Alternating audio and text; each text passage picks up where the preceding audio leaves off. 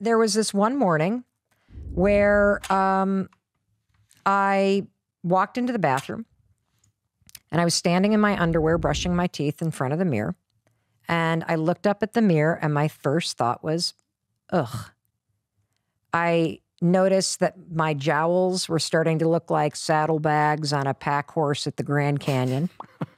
And I had like these crazy lines by my eyes, and my neck was really like kind of saggy, and one boob was hanging lower than the other, and my gray hair was coming in. And as soon as I started kind of critiquing my thoughts or my looks and appearance, then my mind, Rich, started going, fuck, I didn't get that email back to that person, and I got that presentation I need to do, and my God, did that speech just cancel again? What the fuck am I going to do? And I look down and the dog needs to be walked, and then I think, I got a Zoom call in 9 minutes. Like, I got to get my shit. And before I knew it, my whole mood was low. I felt overwhelmed. I had taken myself down mentally. I just wanted somebody to walk in and be like, Mel, it's going to be okay. Like, you got this, girl. Like, it's lift your head up. You can handle this. I don't know what came over me, Rich. This is pathetic. But standing there in my underwear in front of my bathroom sink, I raised my hand and high-fived my reflection. And I cracked a smile because it's so fucking corny. I even thought of that guy, Stuart Smiley, from the SNL skits. Remember that? I'm nice, I'm kind, people like me. Went on with my day. That was it. Snapped a photo, though. No, not that one. Oh, not that one. Not the first time. And then I kept doing it. I did it probably for a week or two. And here's the weird thing about it. I started when I woke up after doing this high-five your own reflection in the mirror thing. I actually started to feel like I was looking forward to it. And here's why. You know, I've spent a lifetime, just like you, standing in front of the mirror. And what I realize now is that when I'm standing in front of a mirror, I'm either critiquing or picking myself apart, or I'm ignoring myself. And when you start to high-five your own reflection, it starts to build a partnership within you, with yourself. When you walk into the bathroom and you see your reflection and you've been greeting it, it's like seeing another person. It's the strangest thing. You start to realize how often you fucking ignore or destroy yourself when you see yourself or beat yourself up. And here's what's also crazy. You have a lifetime positive association with high-fiving other people. Sure. As a runner, as a racer, you have gotten so many high fives, Rich. What does a high five say to you when somebody gives you one? You feel seen, you feel appreciated, you feel energized by it, and it's an exchange of energy. It's not the same, and you talk about this in the book, it's not the same as like self-talk because there's a participation involved in it. There's like a communion aspect to it. Yeah. And, you know, if you think about it, you're so good at celebrating, seeing, and cheering for other people in your life. You plan birthday parties, you reach out to people when you're worried about them, you help out colleagues, you cheer for your favorite sports teams, you high-five people like Rich as they're running races past you, you buy people's merchandise, you do all kinds of stuff for other people, but nobody's taught you how to do it for yourself. In fact, the reason why it feels fucking weird to high-five your own reflection is because you've been taught to do the opposite. Why is the default to just beat ourselves down like that? I mean, it is crazy. We would never treat anyone else in our lives, especially the people we care about, the way that we treat ourselves in terms of the self-talk or the narrative or the critique or the, you know, the kind of harshness with which we, you know, judge our appearances, our behavior, the way we, you know, think back on things that we said the other day and just are horrified by our own selves. And it's, I don't know if it's everybody, but it's most people. Except for Buddhists. I mean, I think that they're like if you're a big practicing Buddhist, that's a monk. Right. That's like just why can't the default be the good things though? Well, why is it wired that way? You know why? There's cognitive bias. There's a bias towards negativity. And it's a protection mechanism that's a default from evolution, that if you remember the bad shit, you're more likely to spot it when it happens in the future. So you can avoid it. And here's where I think it begins. I believe my theory is that it begins two places. Either you, or that could be both actually, you either learned the pattern of beating yourself up because you had parents or caregivers that were hard on themselves or hard on you. And so as a child, you absorbed that pattern and you now repeat it and you don't even realize it. So those moments you're like, oh my God, I sound just like my dad or my mom. That is an example of a pattern that you've absorbed. So particularly for women, we've watched our mothers be critical about their appearance. We've watched our mothers ignore and criticize themselves in the mirror. And so we learn that from our caregivers. So that's one place. The second place that we learn it is when the drive in your life becomes fitting in. Fitting into groups in elementary, middle, high school, college, your neighborhood. That feels safe when you fit in. When you feel like you don't belong, you immediately go into a protection mechanism. And I believe a lot of the negative self-talk is a sorting hat type of mentality that we do to ourselves going, I can't be with those people. I can't be with those people. It's safe to be with those people. And you start to see yourself and the world around you as places where you belong and places where you don't. And part of the criticism, as fucked up as it sounds, that we engage in all the time is don't be too big, don't be too loud, don't show yourself too much, don't have blue hair, don't do this, other people won't like you. It starts as a way to protect yourself from being rejected, but the truth is you develop a habit of rejecting yourself. Right. Meanwhile, you're further divorcing yourself from who you truly are because you're not giving yourself permission to be yourself. That gets sublimated in favor of fitting in and, you know, accommodating other people and acclimating your behavior around what will be approved of. Yes. So for me, I have clearly a lifetime of beating myself up and tearing myself down and regretting decisions that I made. And in the middle of stumbling through life, instead of being like, it's going to be okay, it's going to be okay, being like, you're really fucked up now, Mel. How does that help? Right. How does criticizing and being hard on yourself help? I believe with all of my heart and being that every man, woman, child, person, grandparent, everybody should infuse their days with habits of celebration and self-confidence. And the fastest and easiest and most science-backed way to quickly start to change how you see yourself is by adopting a simple habit of high-fiving your reflection in the mirror every single morning.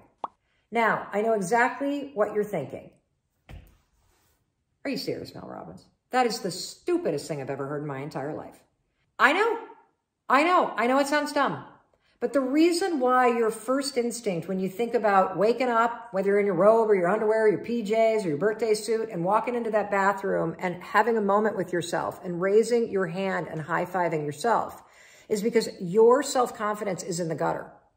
You believe some garbage about yourself. You think you're a bad person or you're unworthy or you're ugly or nobody likes you. Or how about this one? This was the story of my life. I have f***ed up my life so badly, I might as well just flush it down the toilet. You have some narrative in your mind that is so negative that when you look in the mirror, you see somebody worth trashing. You see what's wrong. You pick apart your appearance. And I want to reverse that because here's the deal about self-confidence. Self-confidence begins with you.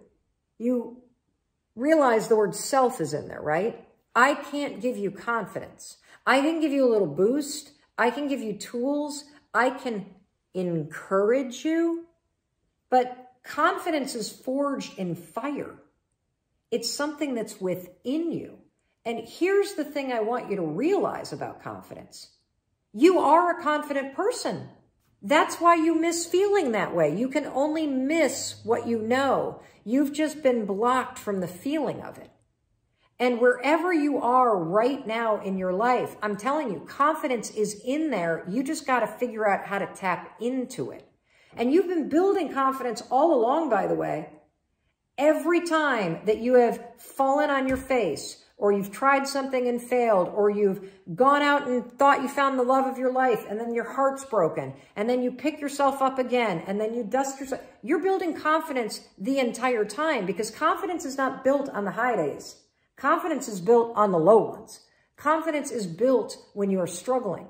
Because when you see yourself go for something and fall, when you see yourself try and get knocked down, when you see yourself stand back up after getting abused or traumatized or discriminated against and moving ahead, you are building this reserve within yourself where you know you can rely on yourself. You know you can face hard things and you can keep moving forward. You know you have your own back.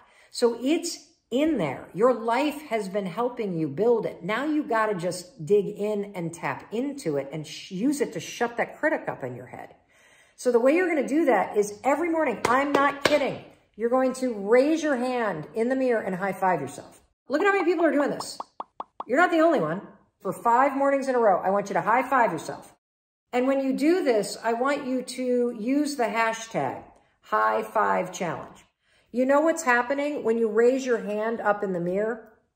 You are taking the lifetime positive association that you have with cheering for other people, believing in other people, celebrating other people, saying, let's go to other people.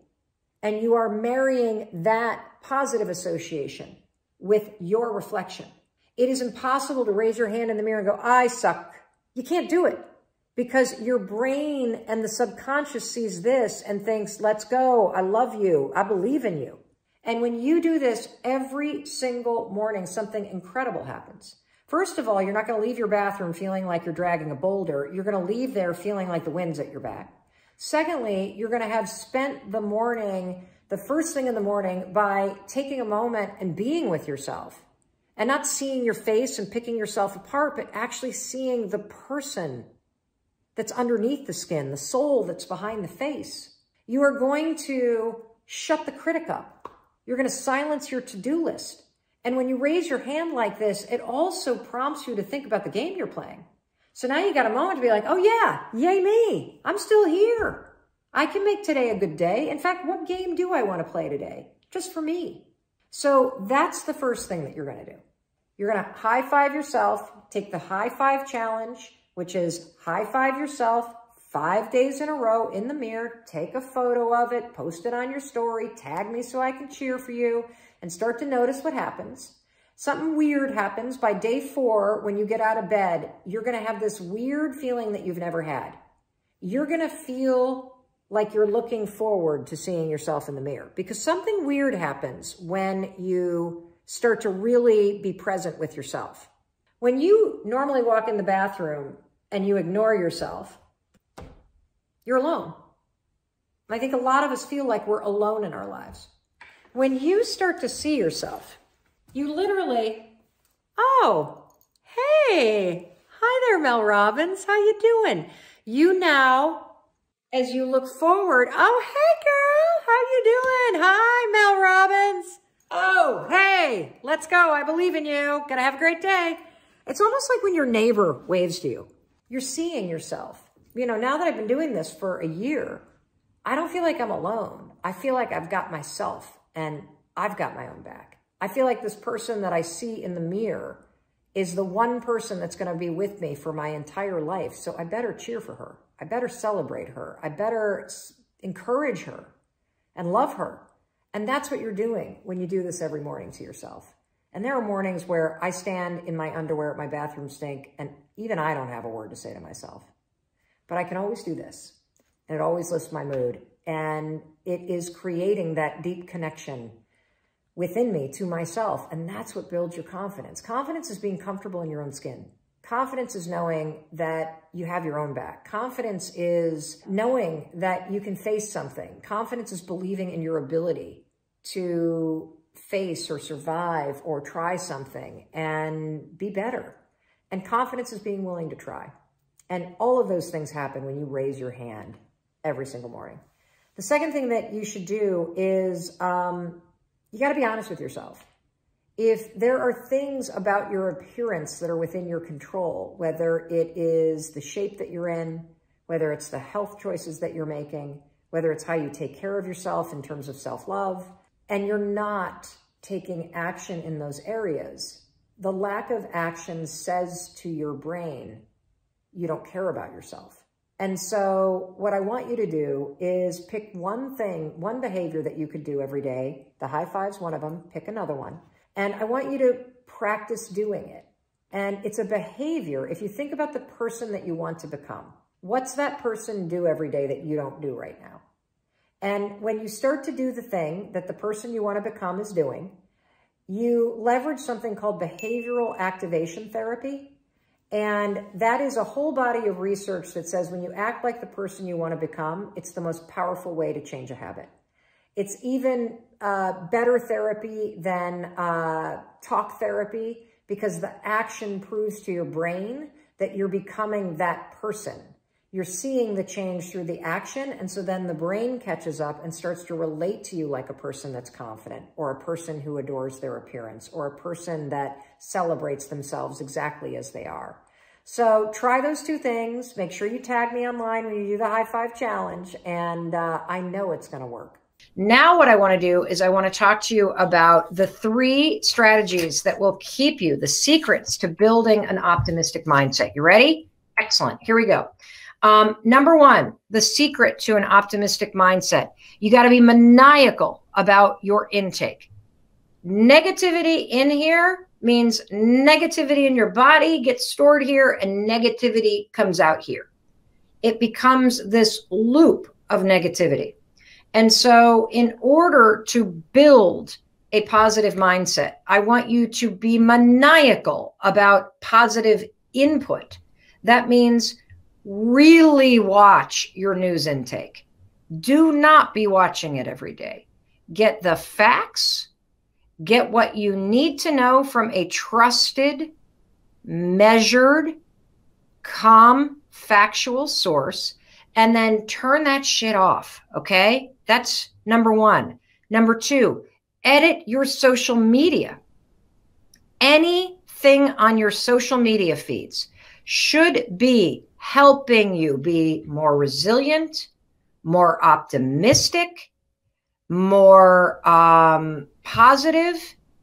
Anything that you're following that triggers you, that is negative, that rubs you the wrong way. You know, one of the things that I've noticed, I have some favorite celebrities that I have followed for a while because I think they're funny, or I love just kind of their sense of humor. But there are so many people that I have muted right now because I think that what they're doing online is so freaking out of whack. Seeing people give us advice about quarantining from the back of their estates and mansions, telling us to donate when they're not saying they're donating, seeing this kind of tone deaf celebrity thing going on. I'm normally not a negative person about that, but I have muted so many accounts because it's not doing anything for me. And you got to be selfish right now. You have got to edit your social media feeds so that your social media feeds are helping you build an optimistic and positive mindset. And so every day, the second I see something, mute, unfollow, because negativity in means negativity gets stored here, means negativity goes out there from you. You want to put positivity, optimism, tools, strategies, things that keep you laughing, things that keep you giving you things that you can use right now. The second you start getting overloaded with Corona stuff, mute that stuff, edit your social media based on what you need. That's number 1, maniacal about your intake. The second secret to building an optimistic mindset is do tiny things every day that boost your mood, okay? So we're going to build your mood muscle. If you can, move your body, because negativity gets stored here. And moving your body, we know based on the research, simply moving your body for 10 or 20 minutes a day will release chemicals in your mind that help you boost your mood. The second thing that will boost your mood is I want you to make a tiny promise to yourself every day. Just one thing that makes you feel more positive. Is it getting up on time? Is it eating something healthy? Is it only having one glass of wine or reaching for a mocktail? I want you to put one tiny promise into place. Put it into the comments right now. What's one tiny promise that you can make to yourself that you're going to do every day? It might just be that you're going to wake up every day, take a deep breath, remind yourself that you're healthy, and that's going to be the tiny promise. I want you to do one tiny promise every day, because keeping a promise to yourself will boost your mood and make you feel more in control. Another way to build your mood muscle is have a zero tolerance policy for your own negative thoughts. Right now, as you edit social media and edit your news take and edit your negativity coming in from the outside world, do not tolerate negativity from the inside world. I woke up this morning, I looked in the mirror, I looked at the gray hairs that are coming in, particularly like right up here, and I started to go negative. I started to feel dreary, and I went, Mel, cut this shit out. You got to fight to stay positive, gal, because we are in this for another couple months. And do not succumb to despair. Do not start thinking negative stuff. When you have negativity internally, you got to have a zero tolerance policy for that shit. It's one thing to feel what you need to feel so that you can move through it. It's another thing to let negativity dwell up here and start ruminating. The 5-second rule is genius for this. Count fucking backwards. The second that negative, 5, 4, 3, 2, 1. Not listening to it. No, I am redirecting my thoughts. That's right. I am looking for the things I can control. I am keeping a positive attitude by focusing on things that I can control right now today. Got it? Good. The third thing that you need to do in order to build an optimistic mindset. You ready, everybody? Here we go. I want you to pick a small 10-week goal that you can control. Why am I saying 10 weeks? I'm going to tell you why 10 weeks. Because I think that we've got 10 weeks ahead of us of physical distancing. I think we've got 10 weeks ahead of us, if we do it right, of life in this weird state. And I want you to pick one thing, one project, that's it, for the next 10 weeks. That's your personal project. It's something you can control. You ready? Something you can control. We're talking about how to build the skill of an optimistic mindset. And part of an optimistic mindset is focusing on what you can control. And I don't want you to jump ahead and worry about what's coming in the future. I want you to stay in this moment with me. I want you to realize that if you took on one small project for the next 10 weeks that you could control, something you've wanted to learn, some skill that you would love to have, some deficiency in your resume or your experience that you could gain in the next 10 weeks, there is something called YouTube University. That's right. Professor YouTube has so many tutorials out there. It's amazing. Right now, my husband is taking a Buddhist meditation teacher training class. My daughter is taking 2 classes. She is learning how to be better at Excel, because she thinks it will help her with her summer internship. And it's something she was nervous about during the interview process. And she's also taking a painting class.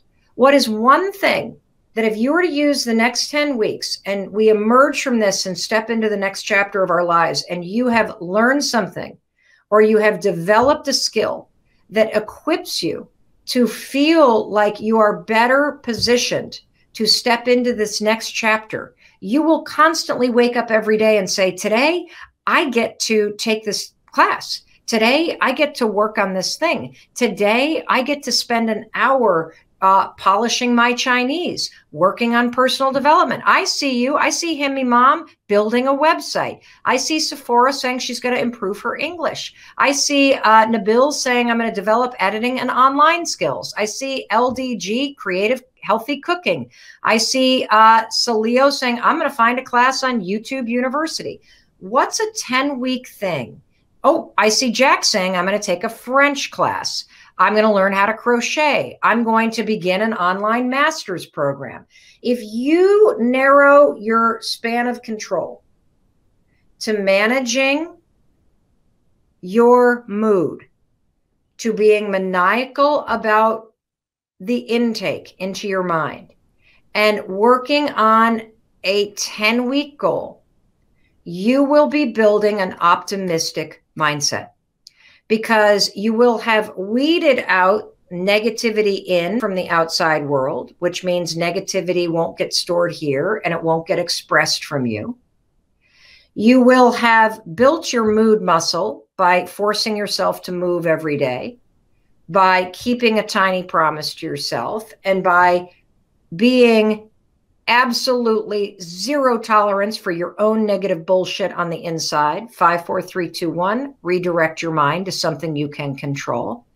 And having a 10-week personal project where you pick something and you use YouTube University, and you use this moment of time where you don't have anywhere to go and you don't have social distractions. You got time to focus on yourself. These 3 things will help you build an optimistic mindset. Absolutely, positively guaranteed. Can I require this of my teenagers? Here's what I would say about teenagers. One of the hardest things for teenagers right now is their loss of independence. And trying to require anything of your teenagers other than showing up for family dinner and creating their own routine, I think is a recipe for disaster. What I would do instead is I would share that this is what you're doing. And I would ask your teenagers a question.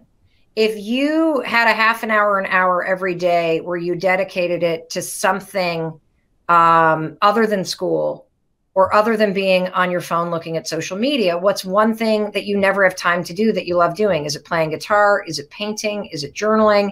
Is it reading a book? Is it knitting? Is it working on your tricks out on the trampoline in the backyard? What is it? If you ask your teenagers questions, in answering the question, they may find the self-motivation that this is something they want to do. I love that I don't know how to say your name, Jal, is working on emotional dependency and breaking apart the patterns that had you become somebody that was codependent and emotionally dependent on other people. Dr. Caro, I love you very much too. I think that's it.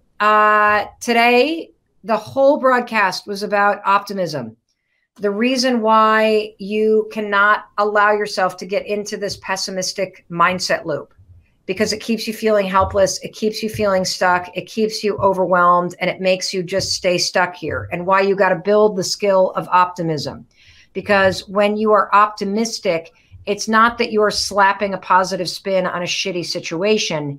You are cultivating a mindset where you believe in your bones, your soul, every part of your being, that no matter what you're facing, you can have a positive impact on how you experience what you're facing, because you can choose what you think about and you can choose how you respond.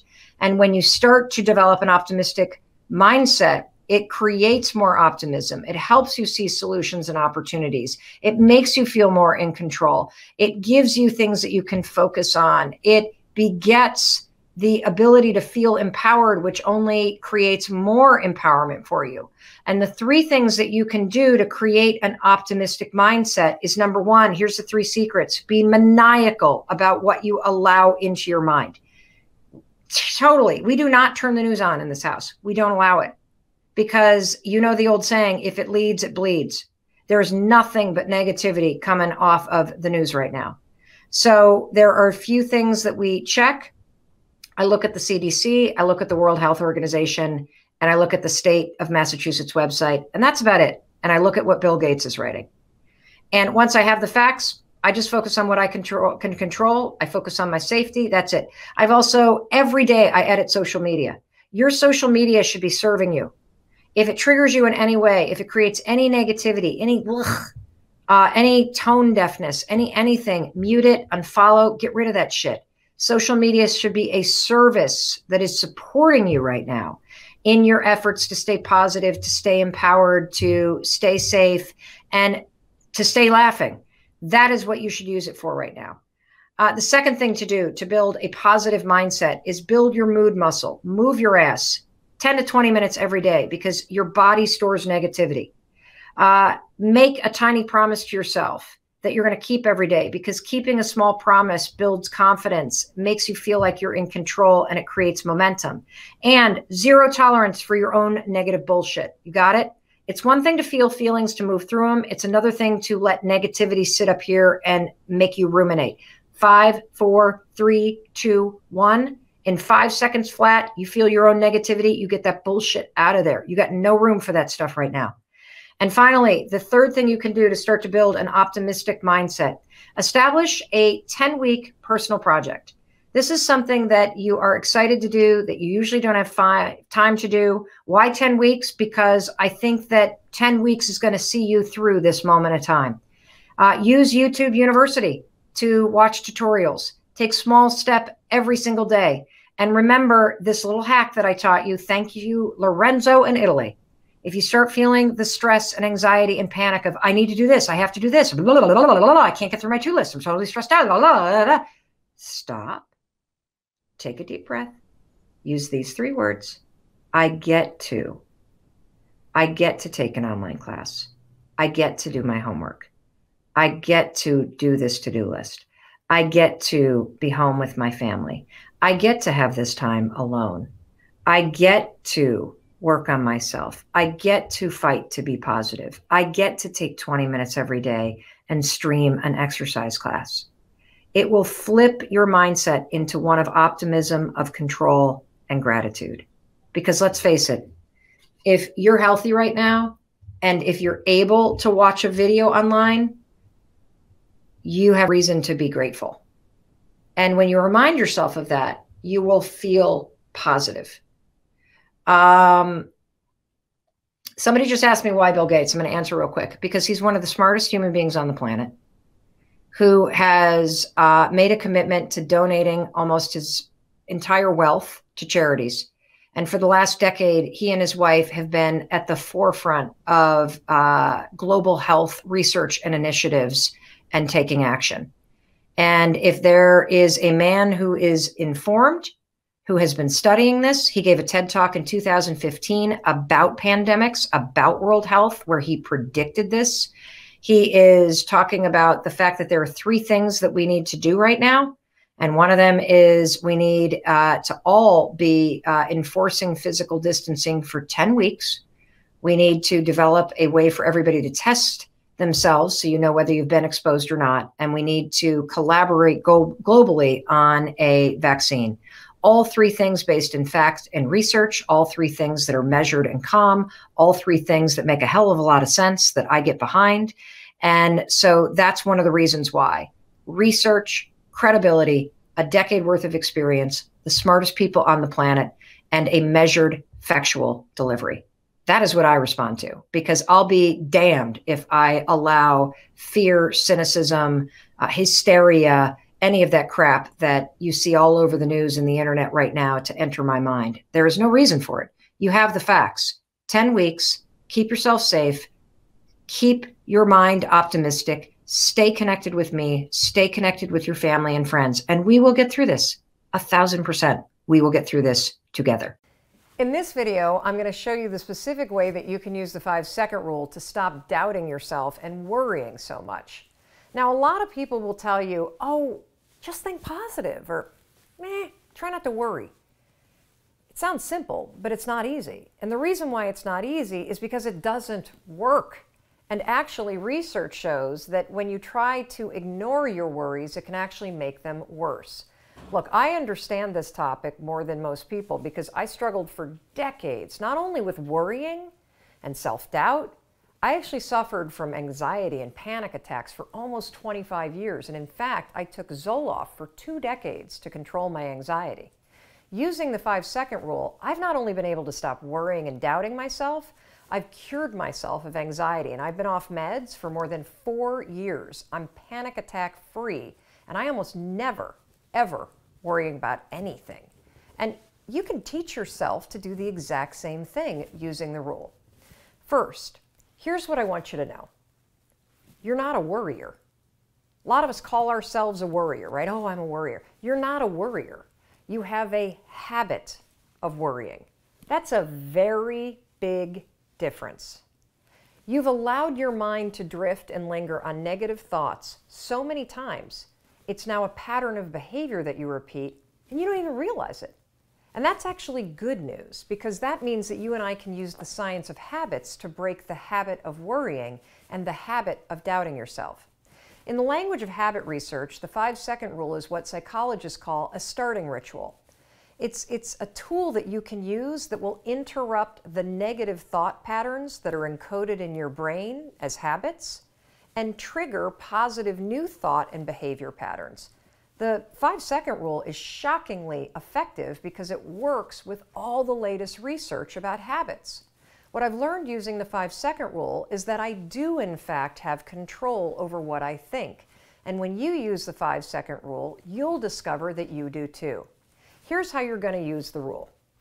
The moment that you feel your thoughts drift, and have you ever noticed how worrying and self-doubt, they have a way of literally like taking you away from a situation. You can feel your mind go from the present moment to drifting to something negative. Maybe you're sitting at a meeting at work and suddenly you start talking down at yourself and doubting yourself. It happens like that. But the moment that you catch yourself do it, that's a moment of tremendous power. You have a decision to make. You can either sit there and listen to the worry and listen to the self-doubt and let it hijack you, or you can make a decision to assert control. That's when you use the rule. You're going to use the countdown trick, 5, 4, 3, 2, 1. It's essential. Counting backwards interrupts the negative thought pattern. It's also going to awaken your prefrontal cortex, which is the part of the brain that you need to override a bad habit and replace your bad habit with a positive new one. So every time you feel your thoughts drift to something negative, or you find yourself worrying about things you can't control, 5, 4, 3, 2, 1, it'll switch the gears in your brain, it'll interrupt the negative thought pattern, it'll activate your prefrontal cortex, and you've just created a starting ritual that will prime your mind to accept a more positive thought. That is how you use the rule to change. Some days you might use the rule 20 times to interrupt your habit of worrying and doubting yourself. I haven't lost anybody that I love. So I would not say what I'm about to say if somebody that I loved had died in this pandemic. But I have found the great pause that the last 2 months have forced me to take to be the greatest gift that I have received in the last decade. My kids have been home. I have been off the road. I have been forced to slow down. I have been reminded of what actually matters: your health, your family, your friends, what you're doing to take care of your mind and your body and your spirit, and making sure that you do something with the time that you have that you really, really enjoy. And the other thing that it's really made me stop and think about is making sure that I'm having fun, that my whole life isn't just work. And it's made me really start to think about the fact that I don't want to go back to the life that I was living before the pandemic hit. How many of you feel that way? That this has been a gigantic mental perspective switch reset button that has, boom, hit you really hard. I want to know in the comments, what is it that you, with this new perspective that the pandemic has given you, what is it that you want to change in your life coming out of this? I want to start seeing. I see people saying this has been a wake-up call. I see people saying, yes, this has been a huge shift in my perspective. I see Brianna saying, I want to travel less for work. What do you want? Kelly says she's had a mental switch. Kelly, what has this pandemic given you in terms of the gift? Heather's saying, I want to ask myself, what do I really want to do? Kim says, I don't want to go back to the rat race. Brock says, I want to start the year excited. about it. I see somebody saying, Larissa says a new business. Megan says, I want more boundaries. Tara says, I want to have more fun. What is it that you want to change, given the gift that this pandemic has given you in terms of shifting your perspective? Dinky says, value my friends and family. Jilla says, take care of my mental health. Spend more time with family. What do you want to change, everybody? Seriously, what do you want to change about your life? Is it a relationship? Is it that you have had the time to take care of yourself in small ways and that's giving you greater control in your life? Do you want to change your job coming out of this? Do you want to launch a business coming out of this? Do you want to change your timeline for achieving your goals? Is there some project that you want to take on? Because what you're going to hear me say over and over again is that the single most important project you could ever work on is yourself. And the greatest gift that any challenge will ever give you is a perspective shift and the realization that you can face hard things, that you can survive hard things, and that in learning more deeply about yourself and about what you value through the challenges in life, you are going to be handed a moment where you can make a decision. You hear me say all the time, you're one decision away from a different life. Changing your life does not take motivation. Motivation is garbage. Changing your life takes discipline. The discipline to make a decision to change. You see, you need three things if you want to come out of this pandemic and truly change your life for the better. So many of you do not want to go back to the life that you were living. You see something greater for you. And what you're going to need in order to make that shift is you need clarity. You need the clarity to write the change down. And I want you to start right now. What in the comments? Let's get really clear. Terry wants to come out of this a healthier and better person. What is the clarity? Tell me the change that you want to make coming out of this. You got to have the clarity to write it down. That's number one. The second thing that you got to have in order to make a change happen is you've got to learn the skill of confidence, which is the ability to try something when you don't feel ready. You may not know how to do this change. I see advocate for myself. I see more physical movement. I see I want to change my job. I want to start a business. I want to earn more money. I want to travel less. I want my work to have meaning. I want to get out of an abusive relationship. I want to help people in need. I want to make sure that I continue to keep the promises that I've been keeping, getting up on time, working out every day, working on my relationship. This is fantastic because you're having a moment of clarity. And when you start to write it down, you are starting to develop the confidence and the knowing that you deserve to have this change happen. And then finally, what do you need in order to really change your life? Because it's not motivation, everybody, it's discipline. Discipline to make small promises, keep small promises, discipline to take small actions when you feel afraid, the discipline to find the courage to push yourself forward when you don't know how. That's how you change your life. Just those three things: clarity, confidence, courage. That's all you need. And that's why you got me in your life, because I'm here to push you. I'm here to encourage you. And I love seeing what you want to change. That, oh, I see you need help building confidence. No problem. I got you covered. Because confidence isn't something that you feel. Confidence is a skill. Confidence is the willingness to try, because it's through the act of trying, through the act of simply writing down what's the change that you want to make right there in the comments.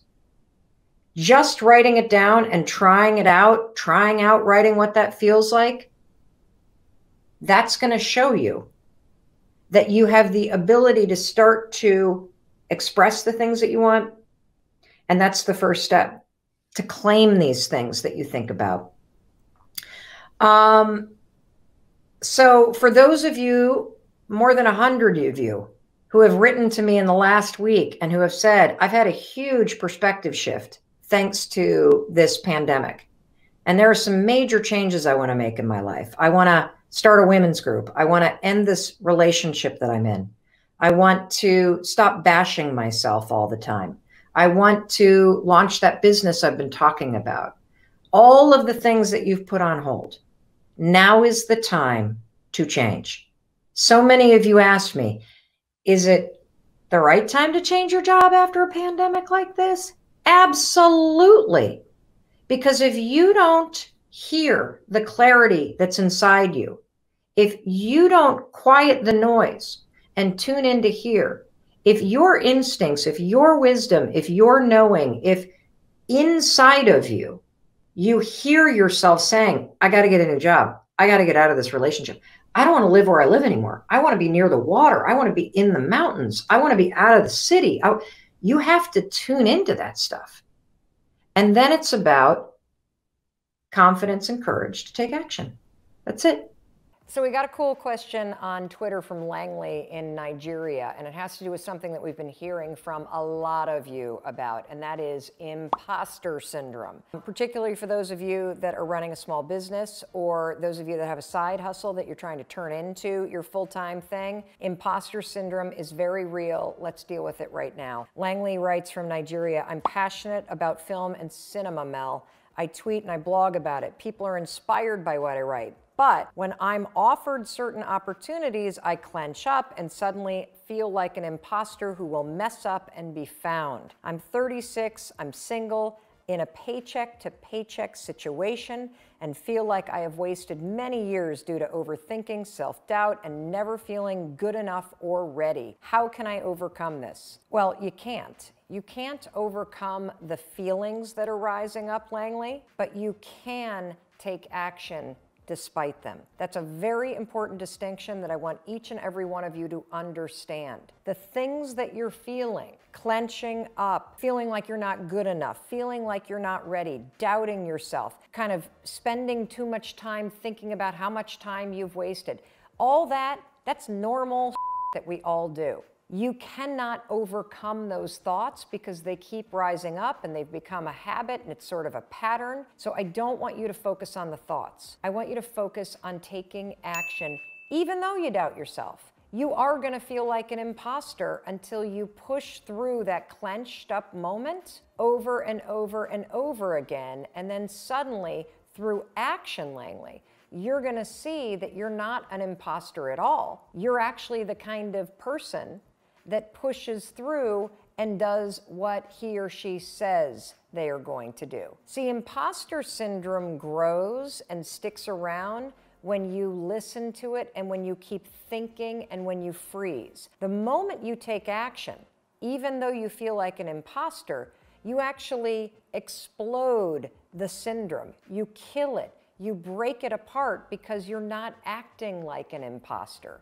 You're proving to yourself through the action that you know what you're doing. Now look, the feelings are going to take a while to catch up. The first 16 jobs that you do where you feel nervous, those nerves are going to be there with you the entire time. Feeling nervous is normal. Letting it stop you is a choice. I say this stuff all the time because this is what you're struggling with. If you suffer from imposter syndrome, it's not an issue of whether or not you have the skill. The problem is that you have a pattern of thinking in a way that stops you the moment you start to doubt yourself. If you want to be successful in business, if you truly want that side hustle to turn into your full-time thing, you have to learn how to let the feelings of doubt rise up, but take action anyway. You've got to learn to embrace the fact that you're going to feel like an imposter, but you, my friend, are the kind of person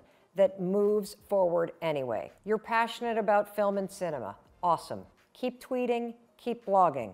When people write to you, when they hire you and you get that clenched up feeling, that's a great sign. It means you're about to do something really cool. That's when you're going to just recognize the feeling, 5, 4, 3, 2, 1, take action like the rock star film and cinema guy that you are. I hope that that helps, but the only thing that's gonna help you with imposter syndrome is for you to not listen to it and take action anyway.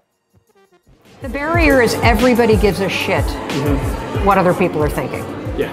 And so they're on camera or they're on a microphone trying to be smart or concerned about whether or not they look good in the shot, concerned about how they sound, whether or not they stuttered, if their neck is turning red, like whatever it may be.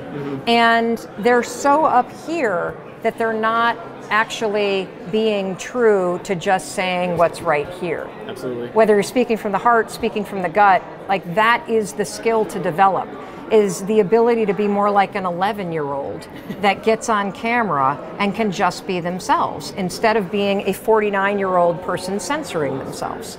Got it. And that's what I'm talking about when I talk about the truth, when I talk about authenticity, that people really want to feel that connection. And the only way that they're going to feel that connection is if you do the work to remove the own veneer and the own barriers that you put in between you and other people. And the number one thing is everybody gives too much of a shit about what everybody else thinks. Absolutely. And you know who they think they're worried the most about? Their friends. Yeah. If I put this thing up, not for my friends, but for the people that I'm trying to build a rapport with online, my friends are going to judge me. Your friends. Seriously. If you're out to make a difference, if you're out to share something that is important to you, if your friends don't like it or don't support you, they're really not your friends. Absolutely. You know? Yeah, no, definitely makes total sense. And it's a really hard lesson. It's a very hard lesson because everybody's always judging everybody else. That's why you can't worry about it. Do you have like recommendations for how people just get started, like from moving from that, like to basically move from their mindset of I care too much to I don't care as much? Like, are there steps that you recommend people take? The only step that really works is action. Okay. Because if you're stopping to think about what people are thinking or whether or not you're worried about what people are thinking, you've already fallen into the trap. Okay. The second that you push yourself to get started through the action itself, you are proving to yourself that even though you care what everybody thinks, you're gonna do it anyway. Okay. And so that's why I talk about the 5-second rule. The 5-second rule is how you interrupt the excuses, the patterns, the concerns, and the fears that you have, whether it's perfectionism, whether it's disappointing your parents, whether it's being judged by your friends, whether it's looking stupid when you post something, whether it's screwing up and saying something that a bunch of trolls come after you for, right? All those things that everybody's concerned about, that can stop you forever. Absolutely. If you go 5, 4, 3, 2, 1, you break the part of the brain where all of those trappings are, and you awaken your prefrontal cortex, which is the part of the brain that you're using when you're creating content, when you're speaking with courage, when you're learning something new. And so that's why this simple brain trick that I invented is exploding around the world, because every last one of us is exactly the same. Exactly the same. You and I, we want the same thing. We want to actually live a life where we get to express ourselves at the highest level. We all want the same thing, and we're all stopping ourselves the same way, by thinking too much, by buying into the lies that self-doubt tells you. And so I'm here to tell you, you can cut that off at the knees. 5, 4, 3, 2, 1, you can make a 5-second decision. The second you feel that doubt, the second you feel that concern, the second you feel that fear, and you can literally feel it and actually move anyway. The question is, how do you deal with the anxiety that comes from waking up and being on a roll and realizing that when you're making things happen, it's easy to look back and realize how much of your life you wasted. And that makes you present to how potentially little time you have left and how much there is to do in the little time that you have. I can so relate to this. So relate to this. The few things I want to say about this is that I don't think that our experience of feeling anxiety about getting it all done before your life is over, getting it all done in the time that you have, I don't think it's unique. I think that that is something that starts to happen when you feel like your life is on a roll and you're not present to misery, but you're actually present to power and joy and all the cool possible things that you could do. Does the anxiety, or how do you make the anxiety go away? I don't think you can. I think that that is a very normal thing to feel when you're a big thinker and you become present to the fact that when you put in the work and when you focus, you really are capable of creating just about whatever you want in your life. And that's both empowering and daunting and terrifying as hell. And so you can't get away from that anxiety, but you can respond to the trigger. I often feel what you're talking about when I'm on an airplane. And maybe it's because I feel very vulnerable and out of control when I get on a plane and I click the buckle and I realize this puppy could go down. And then I think about, okay, I spent 49 years here. There's so much more I wanted to do. So I can relate to this. So there's two things to this. One is being present to time passing and the fact that we're all gonna die and that your life is a f***ing gift. When you get present to that, that's the biggest motivator on the planet. And when you feel one of those moments, what I do is I shrink it down and I try to find something in this moment that I'm incredibly grateful for, so that if it were to end right now, then all would be well.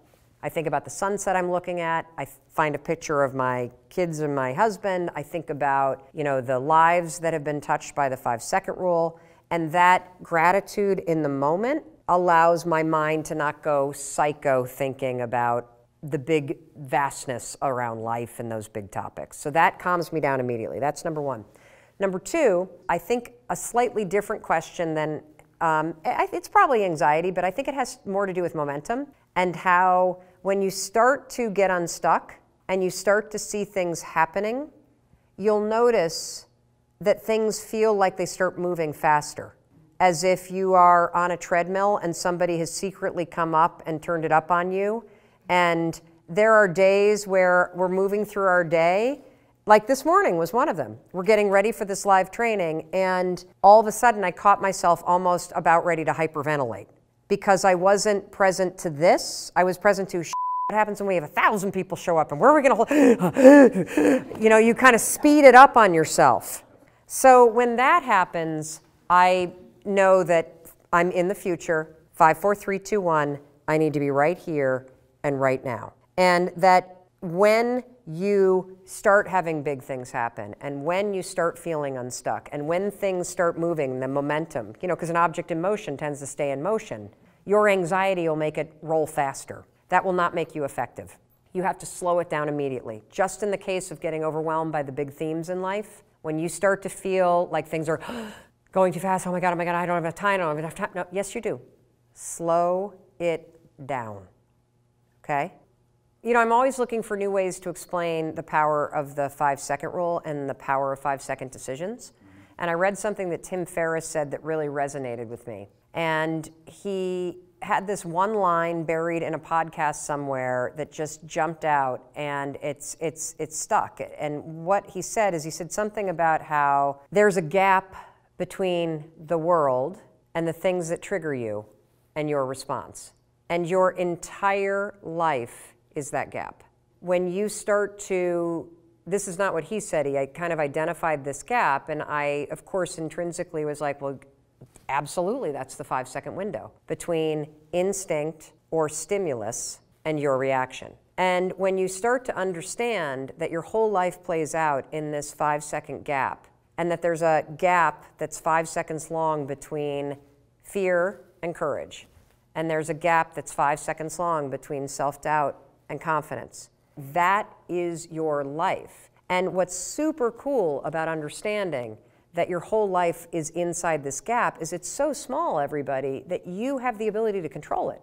Life's always gonna throw triggers at you, and there will always be all kinds of cool things that inspire you, your wisdom, and you get to choose what happens in that gap. Do you succumb to an excuse, or do you push yourself forward? When you start to speak up in business, You'll be shocked at how you start to speak up in your relationships. When you start to make hard phone calls, whether it's in a selling situation, you'll be surprised at how you'll start to close the gap and have hard conversations in your personal life. And so that gap is everywhere, and it's the same everywhere. And when you start to go to work in controlling how you live in that gap between stimulus or idea and your response, that's where the magic is. And that's what you're experiencing.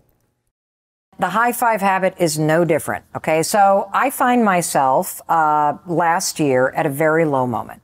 I am standing in my bathroom. It's a moment I know every woman can relate to. There in my underwear. I'm looking in the mirror. And of course, I am picking myself apart. I'm like, I hate how I'm getting really jowly right here. And I don't like how I've got these like big lines that are starting. And then I notice, you know, I've got this like indent right here that I don't like. And I don't like these like kind of marks right here that go this way on my neck. I've covered them up with foundation. Realize, yeah, like, and then this boob hangs lower than the other boob. And I'm just picking myself apart because that's what I've been doing for the past 4 decades. That's what almost all women and even men do it too. This is what I'm finding based on the research of the book. And then as soon as my mind is negative about my appearance, my mind goes negative about my day. Oh, God, I forgot to text Lisa back. I need to finish up that report. Oh, my gosh, my first Zoom meeting is in 9. Oh, the dog needs to be walked. And now I'm going down the road negative about the day. The whole vibe is, ugh. And I don't know what came over me, but I just literally had nothing to say to myself. I really felt overwhelmed, just an average low moment. And I found myself, as pathetic as it sounds, raising my hand and high-fiving my own reflection in the mirror, braless in my underwear. It felt good. I put my shoulders back. I felt a little bit like, okay, I got this. And I went on with my day. The next day, there I am again. And my mind is going negative. And I'm like, nope, high five. And that's what the high five habit is. But this is just the beginning. The high five habit book is full of a bazillion tools. But I want to unpack this one because there's so much science here. And for women in particular, this is unbelievable in how it changes you and your relationship with yourself. So first, let's start with a high five. Think about when in your life you have either given or received high fives. What does a high five from someone else or a high five that you're giving to somebody else communicate? You're on the same team. You're like in it together. Yeah. Yeah. And, you know, it's also like, I think about it, you like give it to somebody before a big play. We got this. You give it to somebody when their attitude's going down. Come on, keep going, pick your attitude up. You give it to somebody in celebration. And so a high five communicates support and empowerment and partnership and trust and celebration. And it's so powerful, and we're so good at giving all of those things to other people. Like you and everybody, especially women. We cheer for our friends. We create birthday parties. We buy people presents. We do work for our colleagues when they're overwhelmed. We help our parents out with whatever. We're so good at cheering for our favorite musicians and buying people stuff. We are horrendous at giving that same support and celebration to ourselves. In fact, we not only don't give ourselves support and celebration, we do the opposite. We tear ourselves down, and we beat ourselves up, and we pick ourselves apart. And every single woman I know is constantly saying, how the fuck do I put myself first? How do I love myself? I know I'm supposed to. Well, I'll tell you how you do it. You put yourself first by doing for yourself what you've been doing for everybody else, because that's how everybody else became first in your life. You need to start to cheer for, support, and validate yourself, period. I realize now that I'm high-fiving myself that I have spent the first 40 years of my life either criticizing my reflection or ignoring it. How sad is that? It's incredibly heartbreaking and yet extremely familiar to me. Yeah. And I think a lot of women. Yeah. And believe it or not, a lot of men. There's a lot of men that don't want to look themselves in the eye in a mirror and be with themselves because they're so focused on the things that they haven't achieved or the things that they failed at. And so they're ignoring themselves. They're not being with themselves. And so first things first, when you take a moment in the morning to just stand in front of the mirror and be with yourself, and then you raise your hand in a gesture that you have always associated with celebration, support, belief, and empowerment with other people, there's a number of things that happen that can be proven by research. First things first, this is research out of Harvard. It's recent. They've shown in studies that simply taking a minute in the morning to get intentional about who you're going to be today and how you're going to show up changes your productivity. It changes your level of confidence. It changes how impactful you are as a leader at work and in life. So this moment in the mirror is not to be diminished. This is a moment for you to be able to take a moment and intentionally align yourself with who you're going to be. Second piece of research is from a field of study called neurobics. It basically means when you marry a physical action with something, a thought that's unexpected, you accelerate the development of new neural pathways.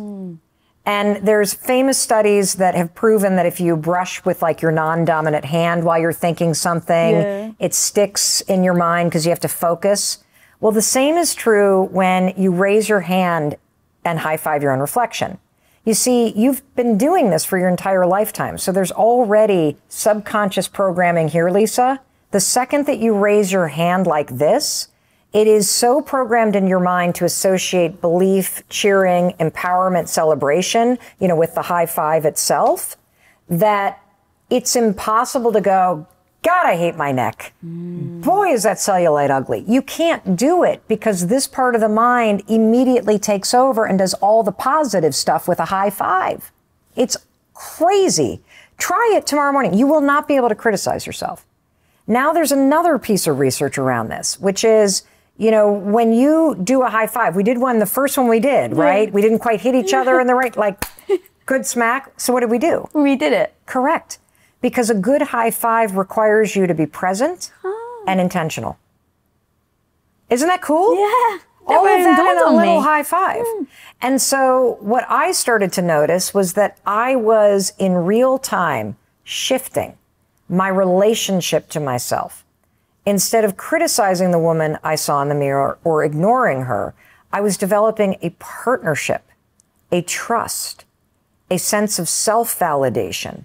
I have my own back. I see you, Mel Robbins. We're going to have a great day today. We got this. No matter what it is that life is going to throw at us, you got this. That's how it all started. And then, of course, I put it on my story after a couple weeks of doing it, and people around the world started to post pictures of themselves doing it, and then all of their stories started rolling in about the difference that it was making. There was one woman that said that she's been struggling with body dysmorphia for 20 years. Cannot look in the mirror. And after 5 days of doing this, can stare at herself in the eyes with a grin. 5 days. 5 days. And the reason why is because of the lifetime association that you have with doing this for other people. So when you try this tomorrow, here's what I want you to do. Stand in front of your bathroom mirror and take a moment and just be with yourself for a second.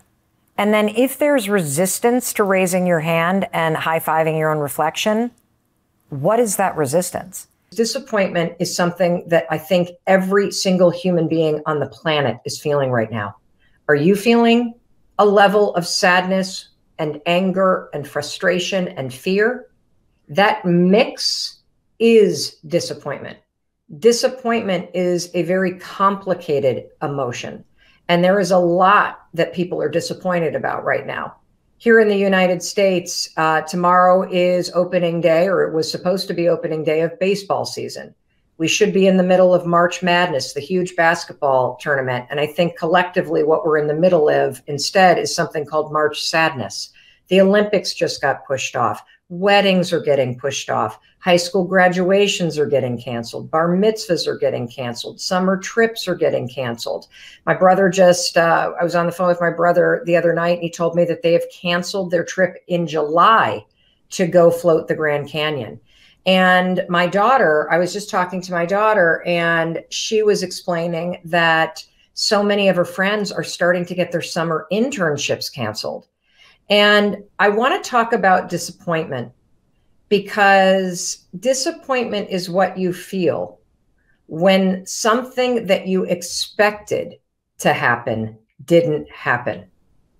And I want to start us off with a quote from Anne Lamott. Expectation is resentment waiting to happen. I'm going to say that again. Expectation is resentment waiting to happen. And I know that there are so many expectations that you had about what you would be doing right now. What would you be doing this week? What you would be doing this month? That's not happening because of this global pandemic. And so what I want you to do is I want you to take a moment.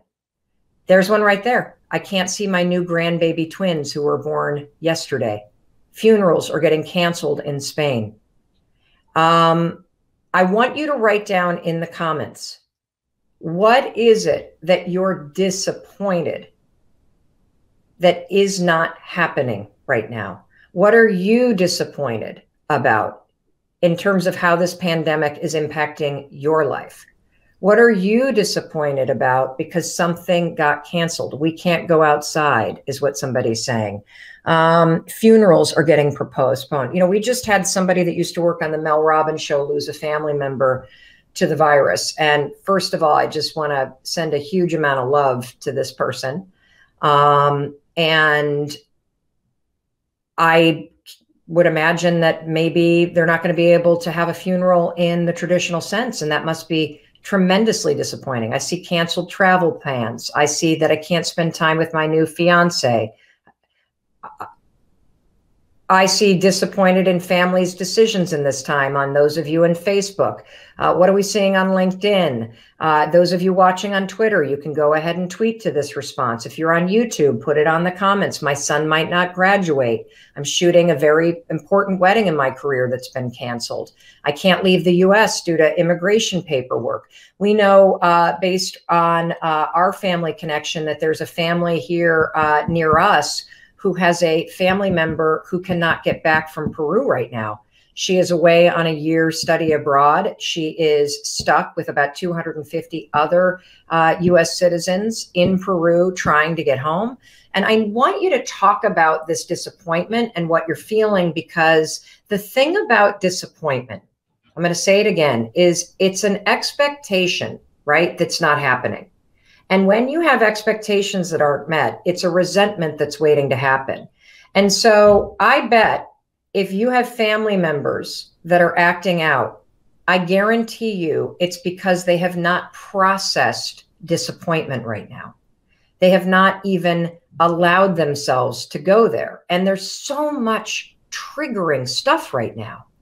You know, whether it's spring sports. I mean, think about what an outlet spring sports are for people, whether it's something that you watch together as a family or it's something that you do as a family. Spring break, commencement's coming up, Easter services. You know, we are going through a moment that none of us have ever experienced before. So nobody knows what the hell they're doing, right? We're just doing the best that we can. And so I think that we got to talk about the disappointment that you're feeling. And you got to give yourself permission to feel it, because if you don't own what you're feeling, and if you don't give yourself the space to move through it, it's going to eat you alive. And it's going to cause you to act out. For me, when I get disappointed, I get sad and angry. That's what I feel. I get short with my family members.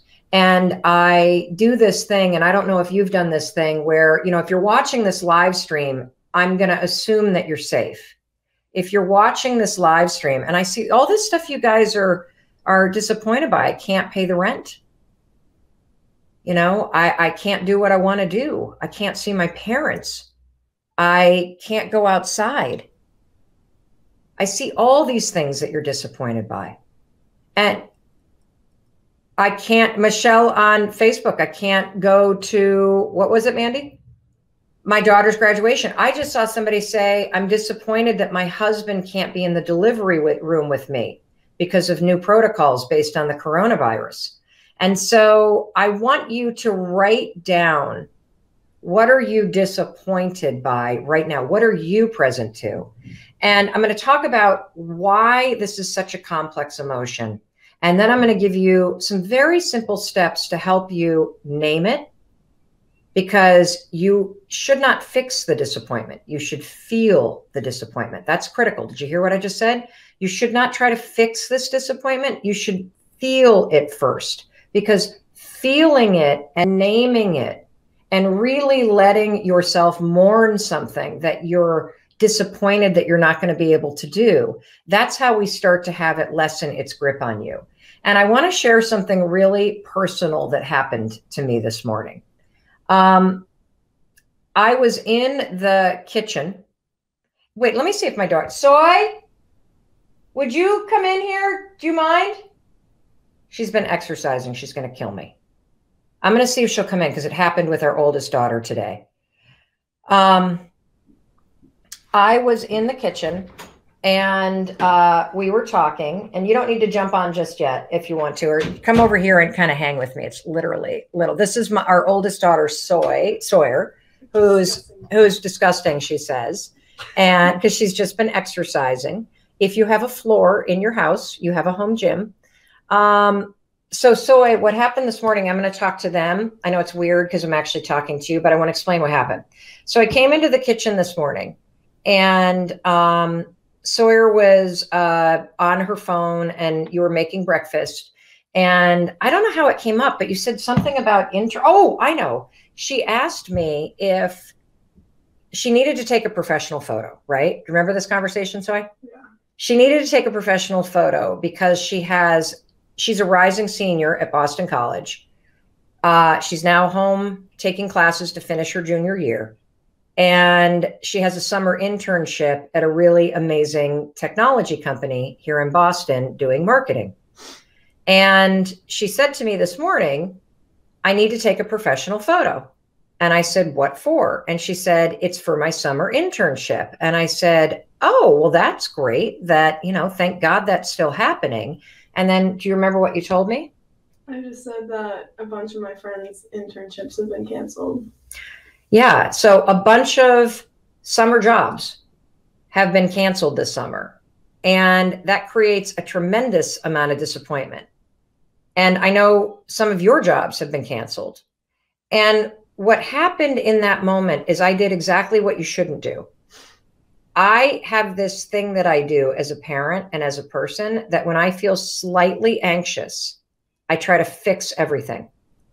Instead of stopping and taking a beat and listening and really getting present to what this person that I love is saying, and I'm going to start to cry, I turn into like the locomotive and I move forward 100 miles an hour to try to make everything okay. And I did that with you, because what I did, Soy, is I said, oh, well, it's going to be okay. It's going to be okay. I didn't even ask you if you were nervous about your internship getting canceled. I just said, it's going to be okay. And then I went to fix it instead of feel it. I said, if your summer internship gets canceled, I'll find a job for you. You can work for our company. I could help you. You could help me with the live streamers. I went to fix it. And I think the reason why I went there is because it's so uncomfortable to feel these deep emotions. It's so uncomfortable to know that people that you love might be scared. It's so uncomfortable to be in the discomfort and the sadness and the anger of this moment. And so I wanted to apologize to you. I accept your apology. And I want to know, what are you feeling right now? What are you disappointed about, Soy? I'm disappointed that my junior year got cut short right when I got to Boston College. Yep. I'm sad that I'm not with any of my friends right now, and that it's a lot harder than I thought to take classes online. I'm nervous about this summer, and no offense, being cooped up in the house. No offense. I don't know. I'm just hoping it all comes to a close sooner rather than later. And is there one thing in particular that you're disappointed about more than something else? I think right when we left, school was right when everything was like really ramping up, and we had a ton of plans that were already set in stone, and then all of them just like got canceled, and we were all just like really looking forward to it, but it didn't happen. So yeah, so that's what I'm kind of bummed about. But yeah, and okay. you know, here's something that I learned from Brene Brown, that having the perspective, and this is the perspective we all need. First of all, you should not fix your disappointment. You got to first feel it. That's takeaway number one. Okay. Because when you talk about it, when you name what you're feeling, I'm feeling sad, I'm feeling disappointed, it loosens its grip on you. And the anger and the acting out, it doesn't bottle up, because if you don't own these feelings and if you don't feel these feelings, they will eat you alive. And one of the mistakes that I've made as a parent is, first of all, trying to fix everything. Okay. Major mistake. Second thing I've made a mistake as a parent during this time is I get so frustrated because I'm disappointed and I'm sad and I'm doing the best that I can, that I have that moment. Do you remember the movie Moonstruck, where she's like, snap out of it, where you want to just yell at somebody and go, come on, you got food, you're safe, you're going to be fine. At least you're going to college. And you try to slap perspective into somebody. And you do it because you're frustrated. You do it because you're disappointed. You do it because you're on edge. And perspective is a function of experience. And none of us have ever gone through anything like this before, ever. And she's also only 21. I have a totally different level of perspective at the age of 51, a different level of confidence, knowing that we're going to get through this, knowing that better days are coming, knowing that, you know, spring break can get rescheduled, knowing that we're very, very lucky to be in a house and have supplies and have internet access. And so the thing that I noticed about myself too, is that when the kids first came home and they were super angry that spring break got canceled and the Boston Marathon's been canceled, that's the best day on campus, right? And I'm like, oh, for God's sakes, you spoiled, entitled kids. The truth is, her disappointment over the Boston Marathon getting canceled is real. And based on her perspective and life experience, it does feel like the end of the world. For your 8th grader or your high schooler with baseball season coming up, who was expecting to be recruited or hoping that this was going to be the season, that disappointment is soul crushing for somebody that's only 15, 16, 17 years old, because they don't have the perspective that you and I have. So it's so important that you understand that this is a collective moment of disappointment, that whatever disappointments you're feeling are real, and put your disappointments in the comments right now. I need you to feel it first. We don't fix it first. We feel the disappointment first. Is there anything else that you want to say you're disappointed about? I can tell you something I'm disappointed about. Sure. So as I look out the window right now, everybody, I see a planter, and it is full of ugly, dark, dirty dirt. It looks very depressing. And one of the things you may not know about me is that I am a gardener. I love gardening. My parents are huge gardeners. I learned my love of gardening and my green thumb from my parents. I also have grandparents that are farmers. So me, the earth, getting my hands dirty, playing with flowers, planting things, moving things around, that is like food for my soul.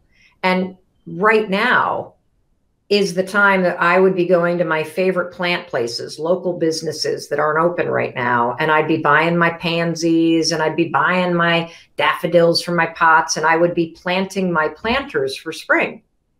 And doing that is not only food for the soul, but it also makes me feel so connected to my parents who are in Michigan. And I am really disappointed that I can't do that right now. And I am very disappointed that this week I was supposed to be in the panhandle of Florida in the Destin area with my parents, just chilling out, and I'm not there. And so I am feeling this disappointment. And I want you to right now write in the comments, because we're not going to fix it first. We got to feel it first. Okay, everybody, you're going to write in the comments, what are you disappointed to in this moment? It could be really little. Anything else you want to say, Soy, about disappointment? I'm good. You're good? Yeah. Do you feel better? Yeah. Feel better. You're the best. You're the best too. Love you. I love you too.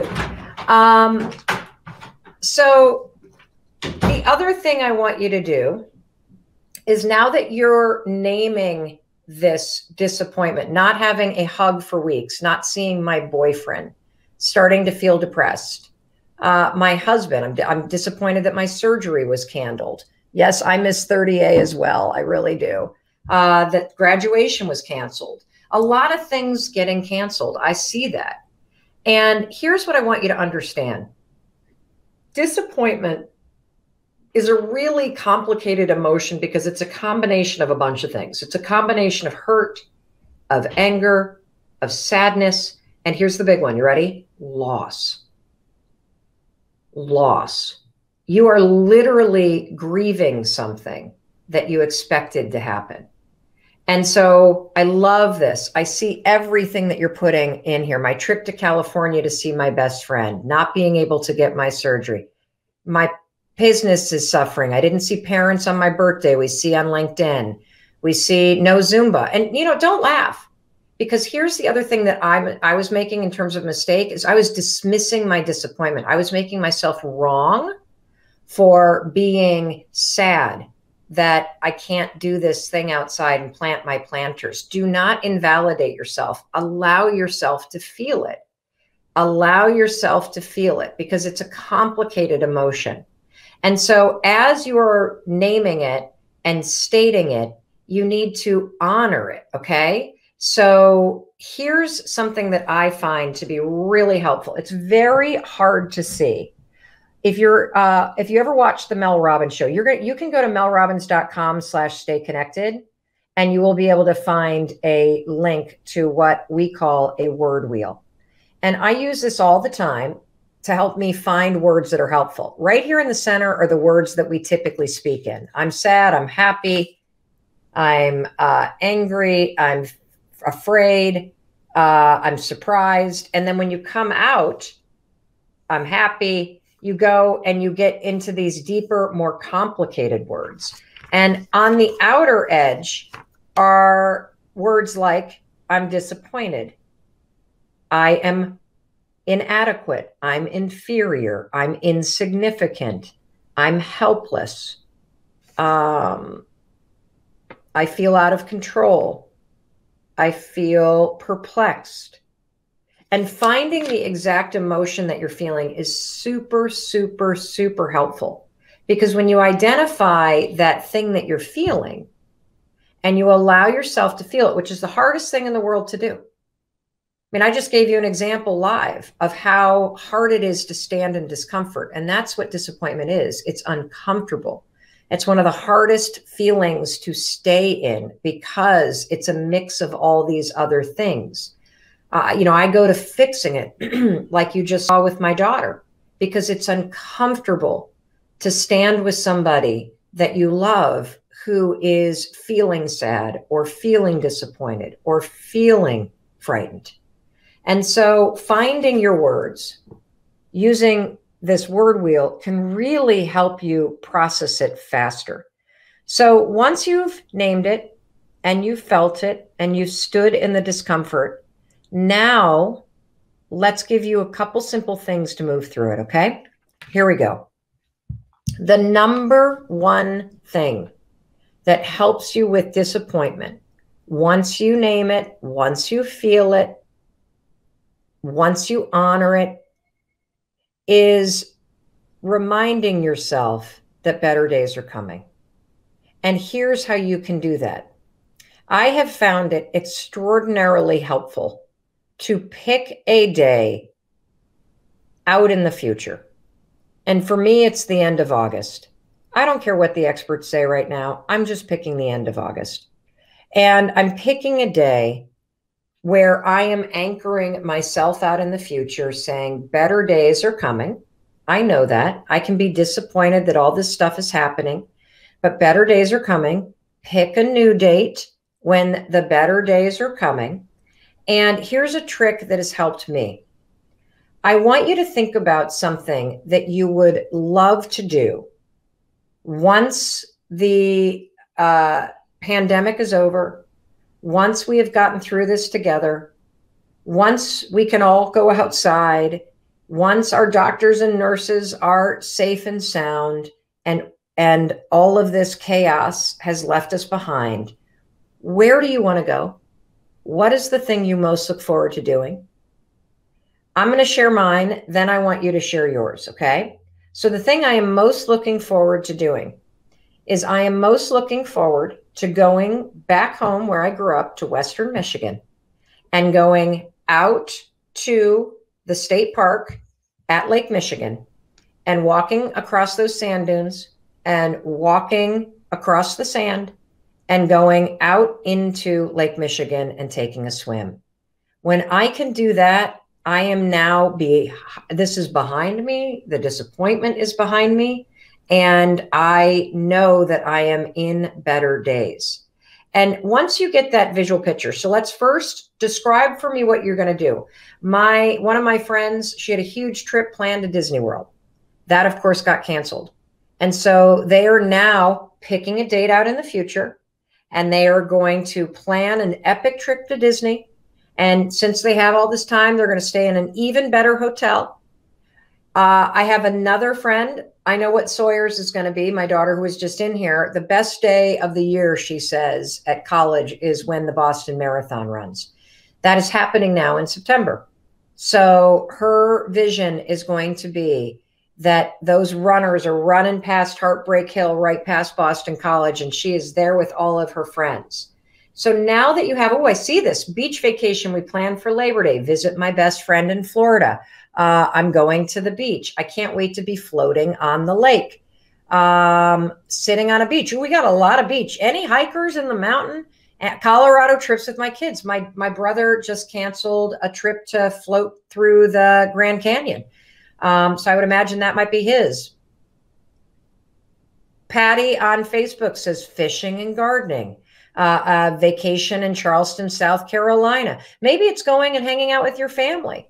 What are our folks on LinkedIn saying? Visiting my best friend in Amsterdam, going to Fenway Park, a concert, Hawaii, Sunday dinner with all my family present. Oh, I love these. A better day is coming. Can't you feel it? Because this is temporary. And so is disappointment. Disappointment is temporary if you don't try to fix it. If you allow yourself to feel it, if you name the key emotion that you're feeling, if you don't invalidate yourself for feeling it and you just allow yourself to mourn it, and then you remind yourself that it's temporary. Visit my best friends in Positano, Italy. Go shopping without fear. Visiting my friends in Europe. I love this. Dan on LinkedIn is going to take an RV trip. Maybe you're looking forward to just getting back to the office and not having to work remote with your kids and your dog underfoot and seeing your colleagues. I want you to keep writing in. You're doing an amazing job. I see all these things that you are writing about the fact that this is temporary and picking a date, a couple months out, 6 months out, 3 months out, whatever empowers you, and come up with an image of what you're going to do. You're going to relaunch your business. You're going to rehire employees you had to let go of. You're going to open that restaurant up. What is it that you're going to do? Now, here's the final piece. You ready? And this is the really important one. I need you to find an image. Find an image that represents the Penn State football game that you just wrote about going to. Find an image of the concert you're going to go to. Find an image of that mountain you're going to climb or your business reopened. Find an image, okay? I'm going to show you mine because I want you to print it out or make it your screensaver. This is an image of the state park that I grew up going to. walking through the sand dune, heading down to the beach. That's Lake Michigan right there. And this printed out, it sits above my desk. This is what I call a visual anchor. You can also, in scientific research terms, call this an environmental trigger. An environmental trigger is a good thing when used this way. It triggers you subconsciously to remember what we're talking about, that this moment is temporary and that better days are coming. I'm not only going to prove to you that a human being can change, I'm going to give you a couple simple things that you can do if you really have something that you want to change, whether it's changing your personality, changing your mindset, changing how you show up in the world, changing how you treat yourself, changing your mental health. I profoundly believe that any human being can change. That's what I profoundly believe. I'm here with Christopher Robbins, my husband of 25 years. Chris, do you believe that a human being can change? Yeah, I do. I do. I think that... That's new for you. I'm going to do this. Just look straight ahead. It is a... I don't want you to look at the camera. Just look straight ahead. Hi, everybody.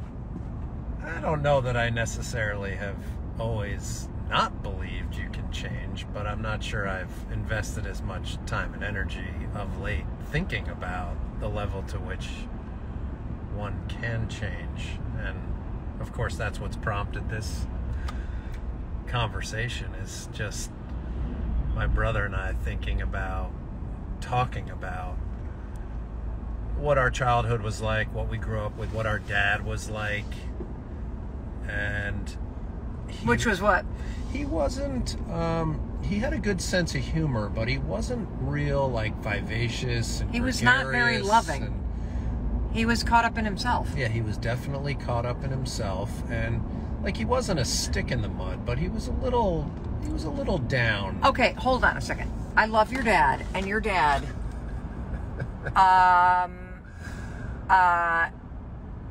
had OCD. Definitely. He was way more concerned about the house being in order than hanging out with you guys.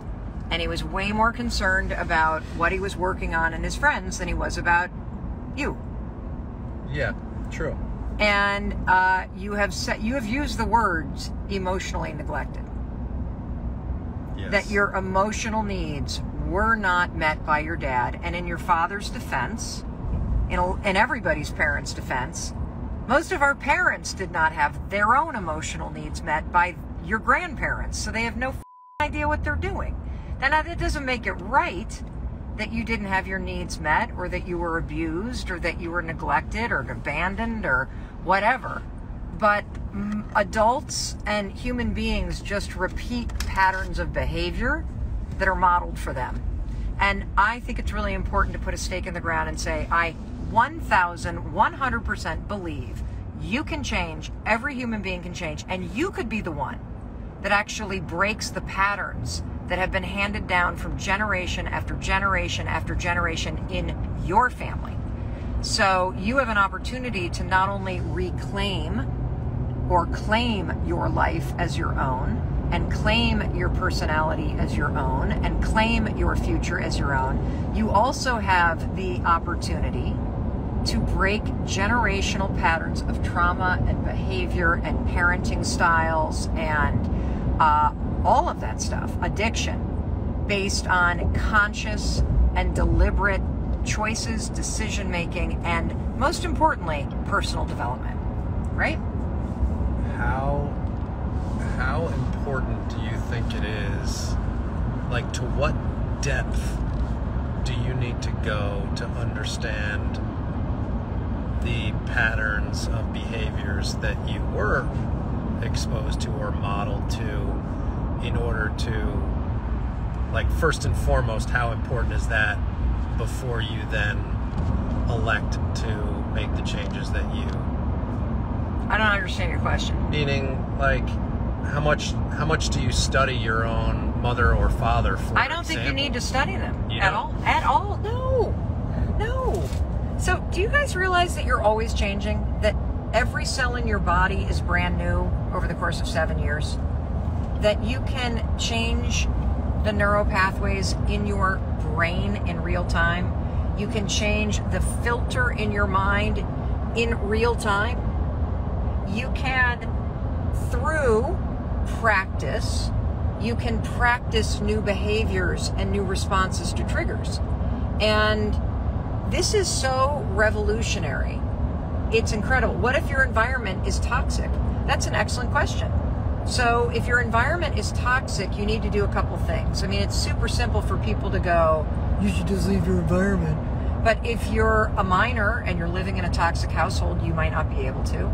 If you need money and you're in a toxic work environment and you can't just quit because you won't be able to pay your bills. Half the time you don't even necessarily. Okay, well, I read about this in my new book. Well, hold on a second. Hold on a second. Hold on. Yes, you do know you're in a toxic. You want to know how you know? Oh, look at this car, guys. Hi. Look at him. Isn't that kind of cool? You want to know how you're in a toxic environment or relationship? It's very simple. Would you high five the person or boss that you work for?